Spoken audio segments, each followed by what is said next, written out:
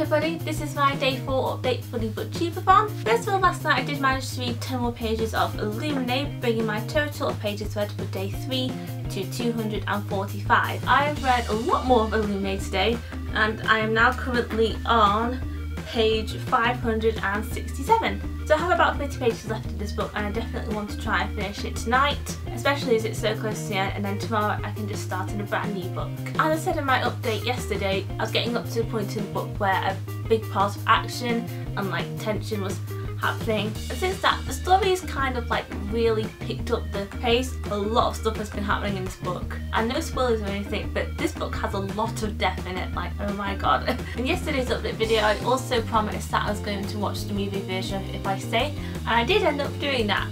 Yes, I think in terms of it being an adaptation, it was a very good adaptation from book to movie. It was very accurate to the plot.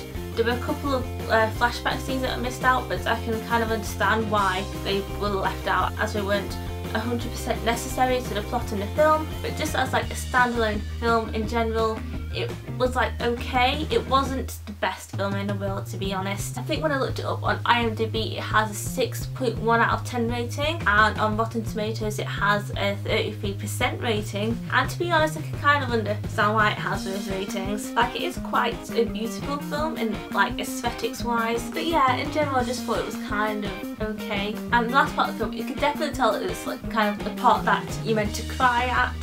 And obviously I did feel like emotional watching it, but I didn't cry at all. And I just feel like the majority of the audience's reaction would probably be to cry. But anyway, so that's pretty much all I have to say. I'm gonna do my best to finish Illuminate tonight. If not, finish it tomorrow morning. And once I've done with Illuminate, I'm gonna start on The Virgin Suicides by Jeffrey Eugenides, as that's just in general a book I've wanted to read for a really long time. So yeah, that's all for today's update. I hope you have a great day, and I will see you tomorrow for day 5.